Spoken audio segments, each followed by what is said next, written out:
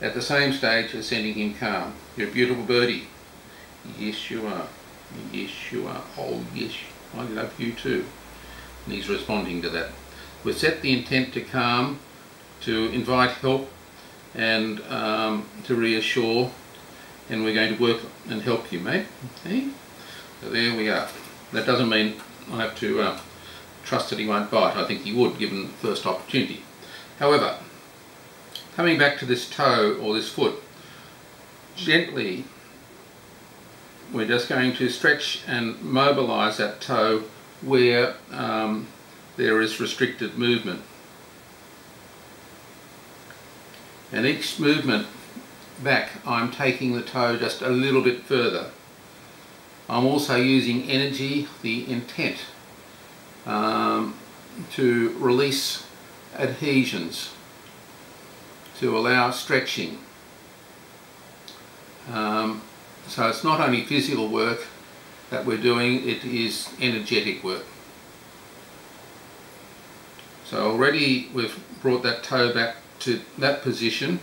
However, normally this will come back further than that, so we'll do another few minutes work loosening up this joint here a bit further. Normally the foot will sit flat. So we're just working on one toe at one time. We're securing the rest of the leg against his body, so if he were to struggle, there is minimal risk of him breaking his leg. And you can see that so far we're making good progress without having to anaesthetise him through the calming effect. You can watch, you can Google YouTube Dr. Ross Perry, spelt D-O-C-T-O-R-R-O-S-S-P-E-R-R-Y, to see quite a few video clips of different birds being calmed to facilitate examination and to facilitate procedures that many vets would perform under general anaesthesia. The important point is that the bird's not suffering pain and they're not distressed. Just quietly, calm, calm. You're a good boy. Yes, you are. Just calm. Just calm. Here you are. Good boy. Calm, calm. Right, we've now got the toe. We've probably made another 10 degrees progress in the movement of this toe.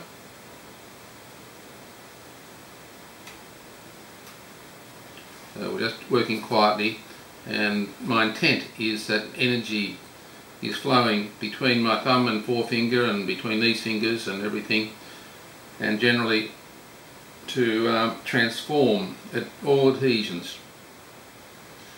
That is the intent, to transform all adhesions and restriction in movement in this foot.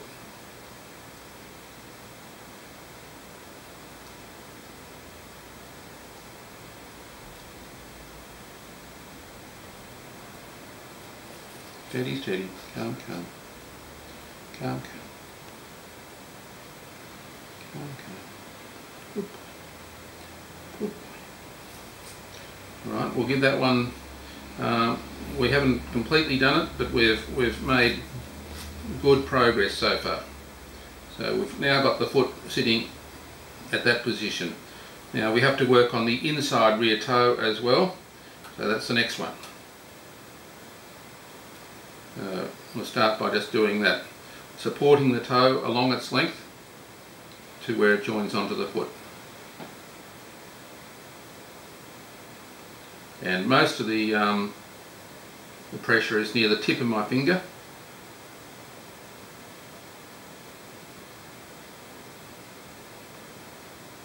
So this is demonstrating to you a form of physiotherapy for helping birds with clenched feet, partial paralysis and so forth. And the idea is to loosen up and prevent adhesions, to lubricate the joints, get the joints working again. Often I will support this physiotherapy with nutritional supplements that contain sources of powerful glyconutrients and provide all essential sugars that are required for healing and for regrowth of the cartilage of the joints and so forth. You'll often note that I mention such nutritional support during my videos for a whole range of things, and I personally use these supplements myself, and they've made a huge difference to the quality of my life since 2000, or since basically 2000, the year of the Olympics in Sydney.